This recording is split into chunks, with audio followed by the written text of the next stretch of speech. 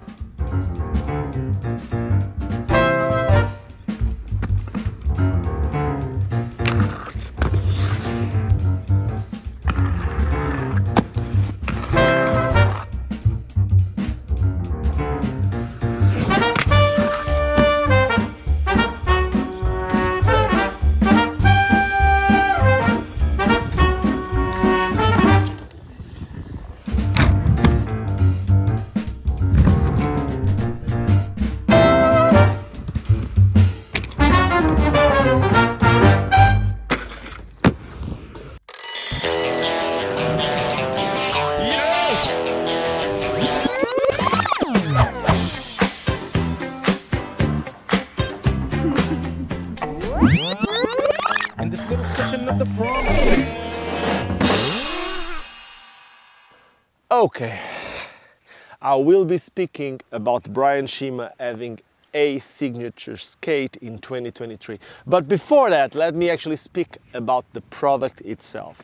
And if you didn't know, well, this skate was released already, at least the SHIMA tree was released already in the early 2000s. I used to have the SHIMA 2s and was one of my favorite skates, and obviously SHIMA 2s meaning that there was a SHIMA 1. The SHIMA 1 was an all black skate with a super tall liner saying SHIMA in the back, gray sole plates. And back in the day I really loved that skate, but when the SHIMA 2 came out, for me it was a complete game changer. It was the first skate that came out with a ground control frame, and at the time UFS was just a new thing, and that skate had a UFS frame that had the interchangeable H block. The frame was also symmetrical, meaning that you could use the frame in one way, or if you spin it, you could use it the other way. And that was an amazing skate back then. It also had a super tall liner with a double R, kind of like wings, but with the R-shaped thing in the back. It was amazing, and it was probably one of the skates that I skated the best. But it was one of my last cults. I had a cult again like 2 years ago, and I made a review of that skate. But this is different. It's different because it has SHIMA's name, and it's different from the one that I had 2 years ago because of the components on this skate. So let me start by telling you that this is the first time ever that I was able to downsize on a pair of cults. And yes, I knew that I could probably fit on a smaller size cult, but because the liner that used to come on the cults, at least like 2 years ago or even last year, was so thick, it wasn't the same. So I would feel my feet really cramped. So I was able to fit on a size 42. It's a US 9, UK 8, European 42, 274 millimeters. And let me just tell you that this video is shamelessly sponsored by my Patreon. So I got 5 new patrons over the past month, and they are Bella, Lloyd E, Reto Bergin, Sean, and Wes Kane. And this year, Patreon winner of a Wheel Addict shirt is... roll the video.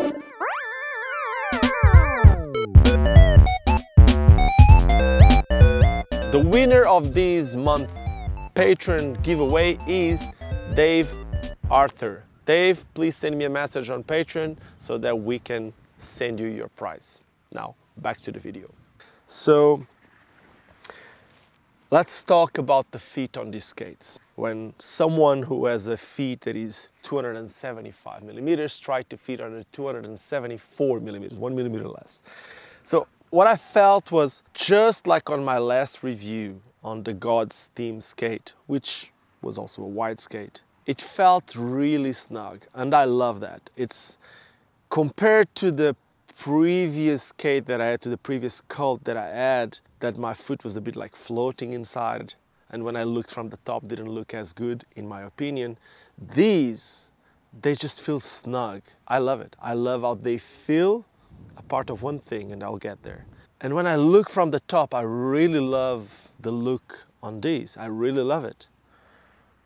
But just like on the God's Team skate, the big problem that I find is the UFS receptor.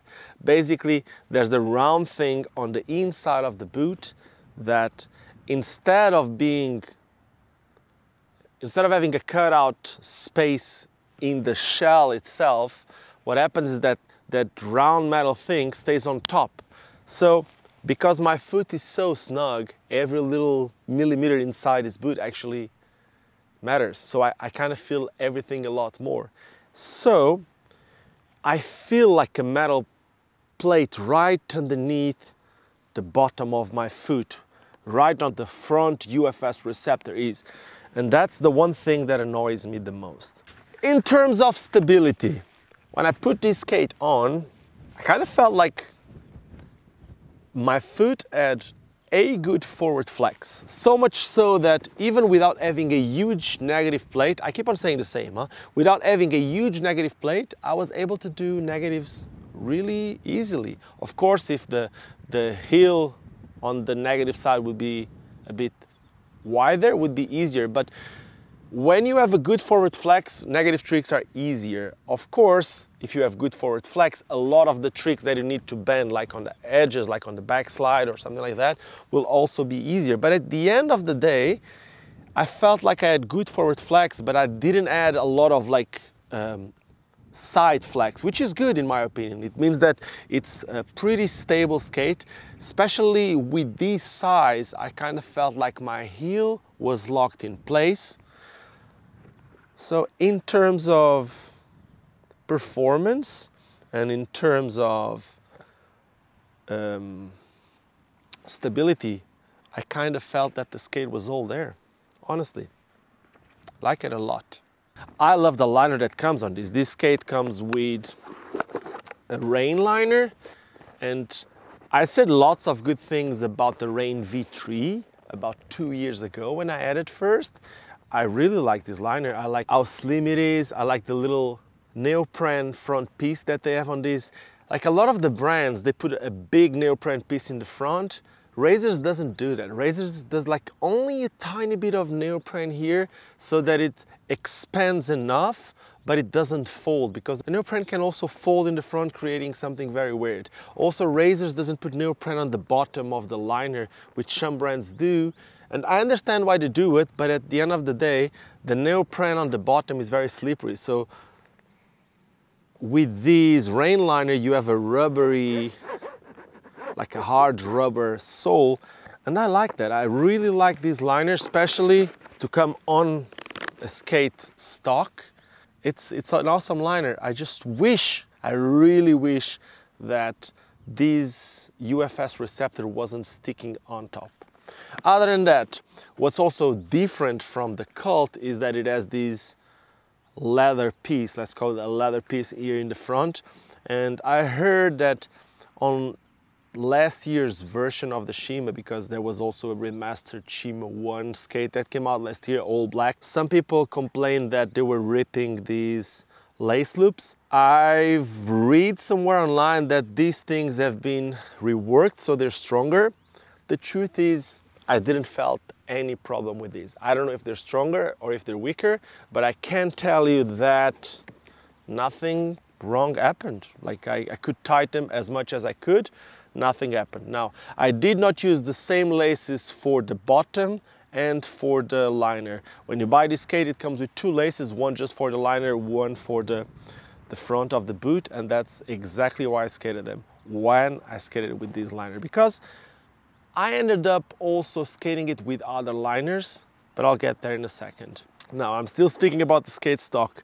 The buckle is a very basic buckle. It's a plastic buckle, so of course not as resistant as some aluminum buckles. But again, I also didn't have any problem with it, especially because it was well protected by this wing here on the cuffs. I didn't lost any bolts, because sometimes when you skate a skate stock, all the bolts or whatever, they don't come very tight, so very easily you lose them. I didn't lost anything. Now, something that I was really excited about this skate was the frame that it comes with. This comes with the Featherlight 4 frame, which is the newest frame from Ground Control, which is basically a frame that it's made to be skated flat. This comes with 4 wheels the same size, but it has an interchangeable H block. So about 2 to 3 years ago, I skated a frame from Ground Control called the HD frame. It was Ground Control aluminum frame. And I really love how it felt. Like the H block was the same as these. So I was excited to try something that would allow me to do topside tricks or to do sole tricks, which I struggled a bit with the aluminum frame, but would also have the same H block that I would have on that Ground Control HD. So I enjoyed it. But on this boot, especially because the sole plate, yes, the sole plate is wide, but not as wide as on other RAZORS models, or not as wide as other skates that I've been skating, such as the rollerblade blanks.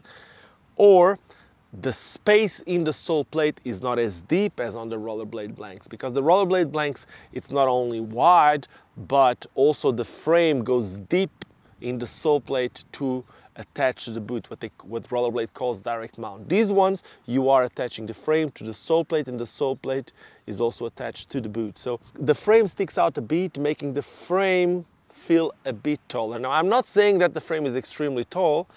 I think if I keep on using it, I will for sure get used to it. But if you're expecting to do some lazy skating like you can do on other RAZORS skates, it's not like that. You need to really bend your feet in order to do some of the tricks. But I was able to do front torques. I was able to do backslides. When I did royales, I could do them, but when I was trying this long rail, I kind of felt like after a while I started feeling my feet a little bit, because I had to bend more than I'm used to. So I could do them, but I felt like I had to go a little bit deeper in order to be able to do it. Of course, the frame was completely new, and if I get a groove on the frame, I will not have that problem, if you can say that is a problem. Now, going to the wheels, this skate comes with Ground Control 60mm wheels. It has a big core. The profile of the wheel is, they call it flat top. It's basically like the face wheels used to be. It's almost like pointy, but at the end, it's flat. So it has about like 8-9mm flat, and everything else goes like pointier. So these wheels on these frames, they actually work quite well.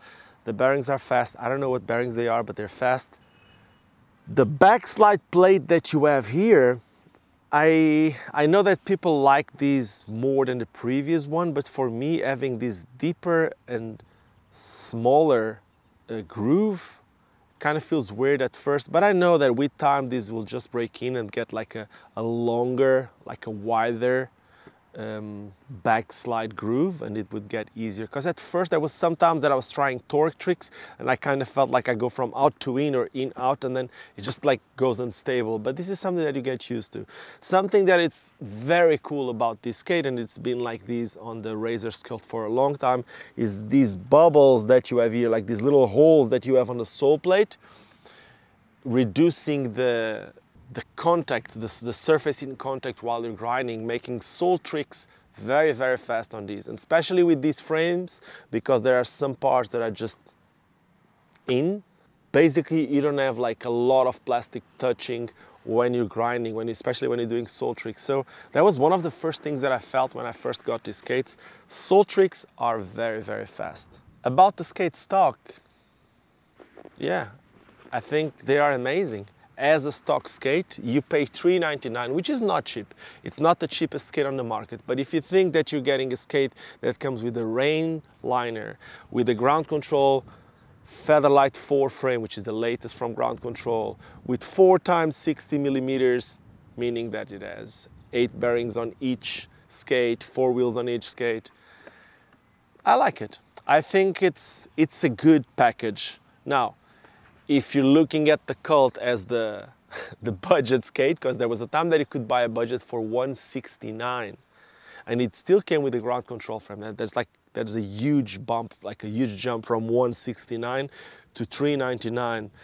But yeah, you need to pay Brian SHIMA, you need to pay to have a higher end liner, you need to pay to have more wheels down on the floor, you need to pay to have the latest frame, and yeah, you need to pay for the extra leather that you have on top, and you need to pay for 2023. A lot of things changed since the pandemic. The cost of the raw materials, the shipping, everything, you need to pay for it. So at the end of the day, yeah, it's hard for a lot of us to understand. But yeah, these skates cost $399. Now, when these skates started shining for me was when I started changing some things.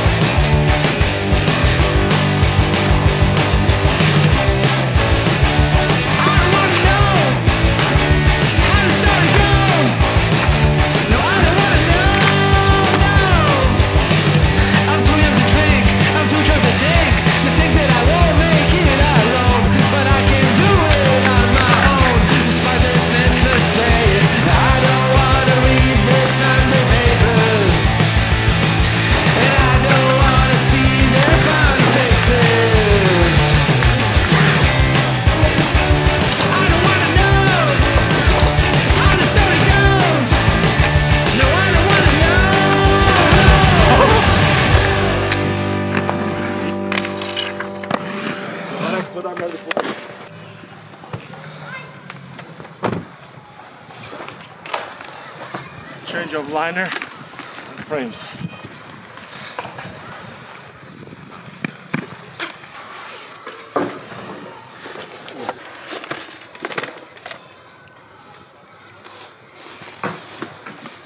When you use 55s, you can change the frames without changing anything, huh? It's really cool.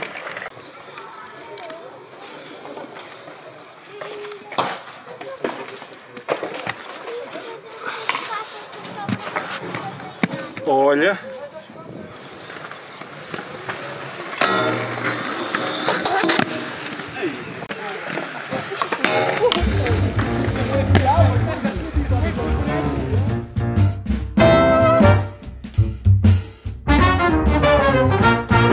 As good as they are stock, I told you that I was feeling something on the inside, that UFS receptors. So I started changing liners.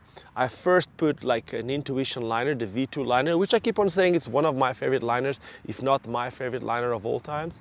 So I put the V2 liner here, and when I changed for the V2, I've also put like the Red Eye Michael Witzman wheels. They are like 55 millimeters, so I thought, yeah, if I'm gonna have like smaller wheels, a liner that will give me a little bit more space, I'm sure they're gonna feel even better, even if I was enjoying them, but I thought it would feel better, and I will feel more confident to try some tricks. Even if the frame is tall, I would be able to do some tricks better. And that's when I started being able to do torques, because previously with the 4-wheel 60 millimeters, I think I was able, I didn't really try them. I lacked confidence a little bit to try them. So yeah, when I got the 55 millimeters and the Intuitions, it didn't solve my problem. The Intuitions didn't solve my problem with the UFS receptor, but the wheels solved my confidence problem. It made them skate a little bit slower, of course, but the wheels are good at those 55 95s, 92s, they felt good. They made me feel more confident to try some tricks. But when I got more confident with this skate was when I skated them like this. This is how they felt the best for me. And I'm not saying that this is going to be the same for everyone, but right here I'm skating the Entente anti-rocker frame. It's a new frame from Entente. They are known for making the Diri frame. This is the Larifari. The Larifari is an anti-rocker version of the frame that they released almost 2 years ago, which was a flat frame. The material of this frame is similar to the ones that come on Adapt skates, or I think it's POM, P-O-M, that's the name of this. It's an extremely fast and durable plastic. The H block is much wider and deeper than the one that comes on the skate stock. I skated them with that 58s 92, so these are the 88s. Some freeletting wheels. These are handmade in Germany by the same people that make these frames. So when you buy this frame, you can buy it with these wheels. And then liner-wise, I went for the Ricardo Lino 2 from Roches, the RL2. So this RL2, it's not a liner that I can use on every skate, but there has been 2 skates that I really love it, other than the Roches skates. And the Roches skates feels amazing, like on the M12s, on the Fifth Elements.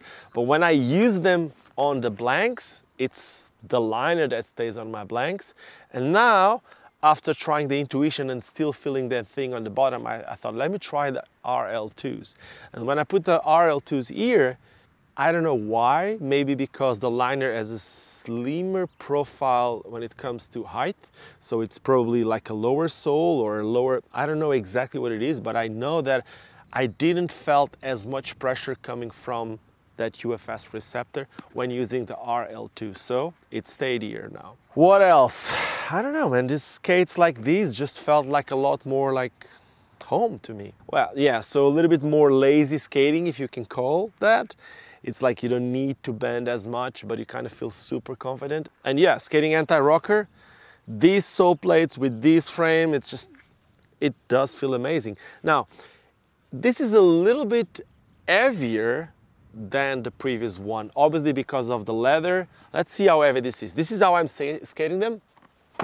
Let's call the fun police, the scale here, and let's see. If I'm skating them like these, they are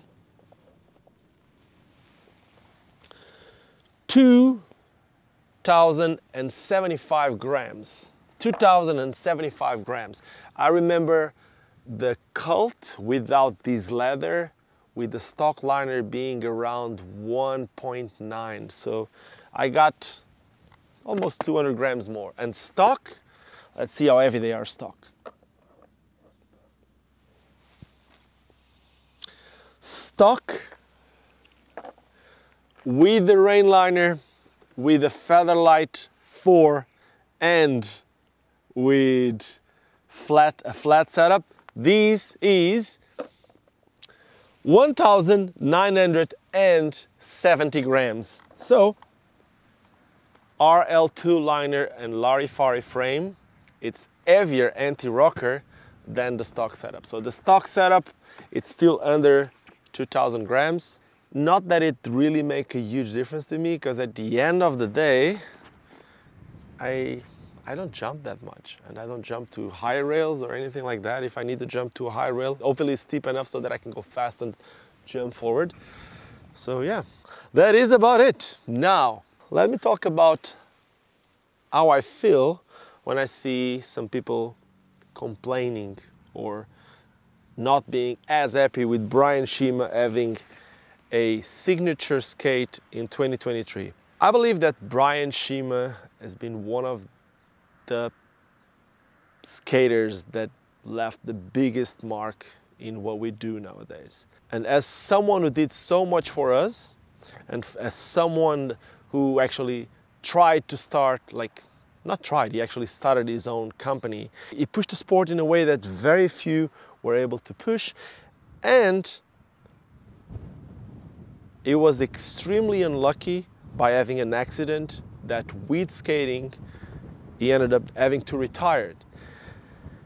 So to have Razors releasing a skate, a SHIMA skate, a remastered version of something that they put in the past, I respect that. And I respect, again, because of how much it did for us. And this is basically Razors showing respect to Brian SHIMA, because Brian SHIMA actually changed his brand. Brian SHIMA made Razors into what they became. Now, nowadays they are different from what they were 10 years ago when Brian SHIMA did a lot of things for them, and other guys such as Brian Harrigan, John Elliott, and all these guys, well, they did a lot for this brand. It's like a way for the brand pay back for what they did. And if they want to stay related to skating, I respect that. Now, there's a lot of people out there saying, so where's the Andrew Broom skate? Where's the Jason Adriani? Where's the Alex Bernstein skate? I respect that too.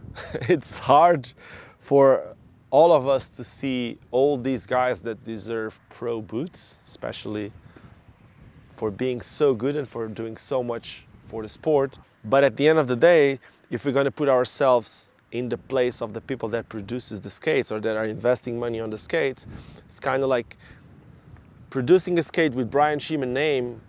It's going to be safer than putting a skate on a newer pro. So I am not saying that I agree with these, but I understand the reason why it's being done. Now, would I love to see Andrew Broom skate? Yes, I would.